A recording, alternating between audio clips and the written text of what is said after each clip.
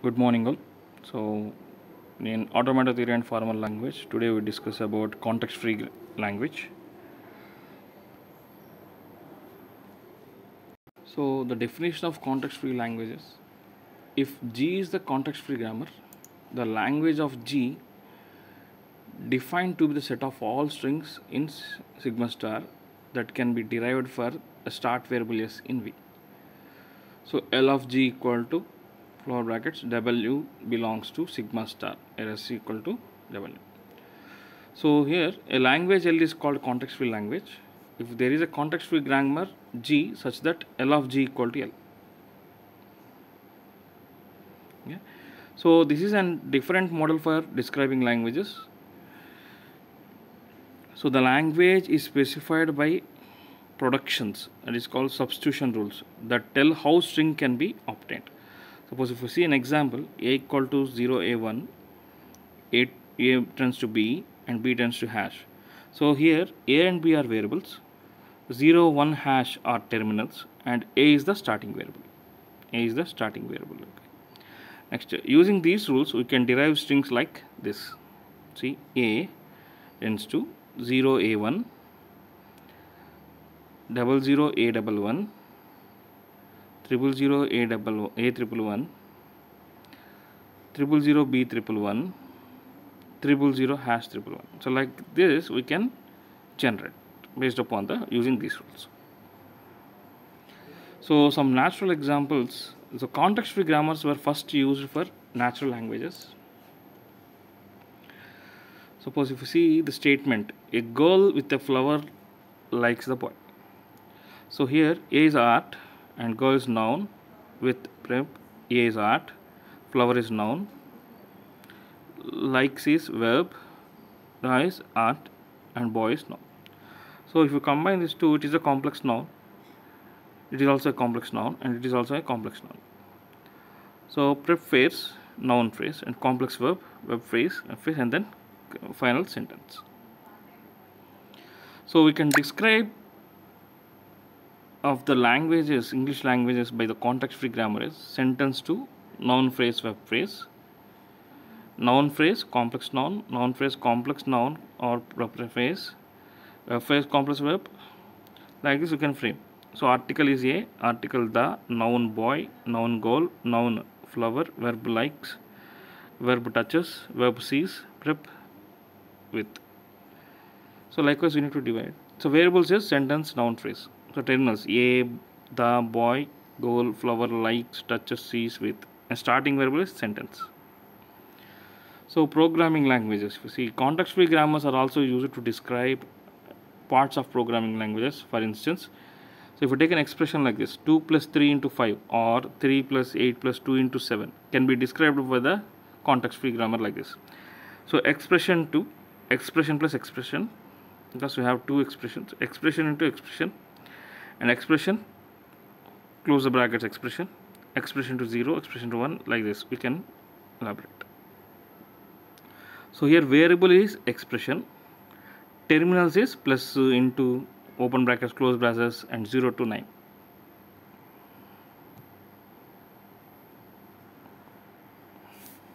Next, so what is the motivation for studying context-free grammars? Is context-free grammars are essential for understanding the meaning of computer programs. First, if you take a code 2 plus 3 into 5. So here the meaning is add 2 and 3 and then multiply by 5. So these are used in compilers. So definition of context-free grammar is: a context-free grammar is a 4-tuple, that is VTPS, where V is a finite set of variables and or non-terminals. T is a finite set of terminals, that is V intersection T equal to pi.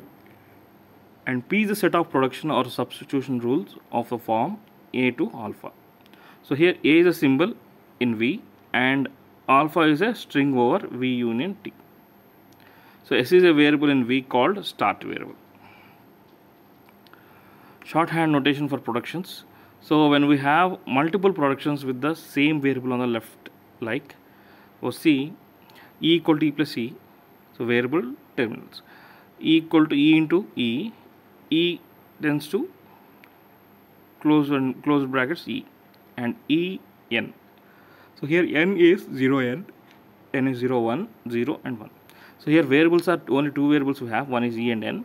Terminals are plus into open braces close braces 0 1. And what is the start variable here? E is the starting variable. So we can write this complete thing as like this: e tends to e plus b, or e into e, or parenthesis e, or 0 and 1, and n to 0 n 1 n 0 and 1. So we can simply represent this complete thing as like this in shorthand form. So derivation is a sequential application of productions. Here if you see, e tends to e to e, open braces close braces, e into n, e plus e into n. So we can elaborate like this. So this is complete derivation. So here alpha tends to beta, means beta can be obtained from alpha with one production.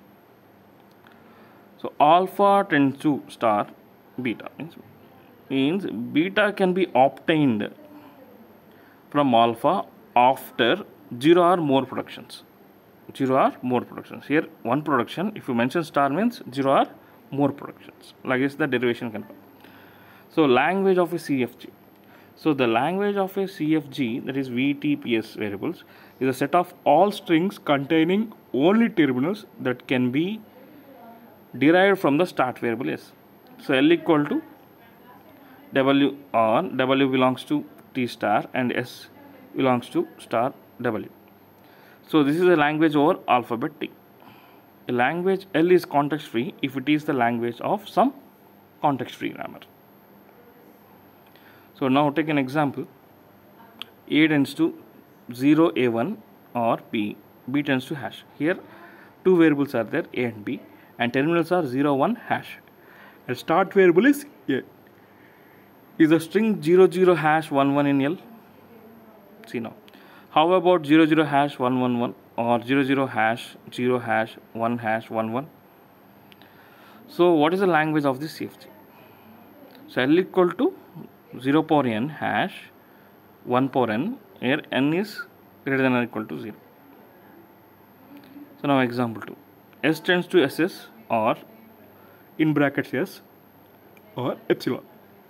Here variables in uppercase, terminals in variables in uppercase and terminals in lowercase.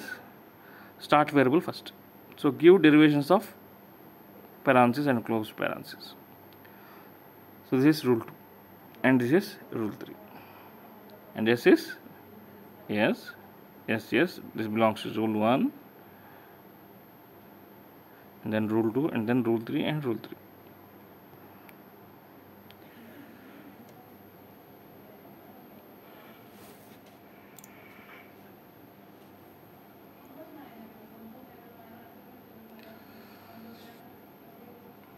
So in closure, in context-free language is a language which is generated by context-free grammar or type 2 grammar and gets accepted by the push-down automata. So different closure properties will be there here.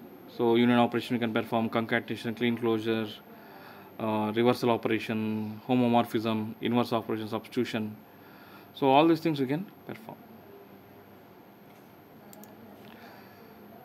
So the properties of context-free language are: context-free language is a superset of regular language, and context-free language can track two properties at maximum: closure properties of context-free language and how to recognize a context-free language.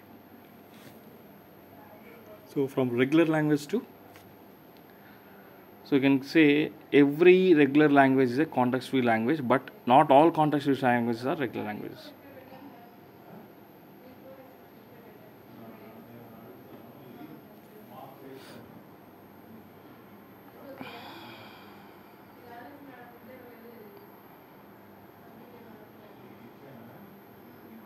See, context-free versus regular. So example, write a context-free grammar for the language 0 plus 1 into 1 1 1. So S is A triple 1, A epsilon 0 A 0 1. And can you do so for every regular language? Yes, every regular language is context-free language. See, regular language to NFA, NFA to DFA.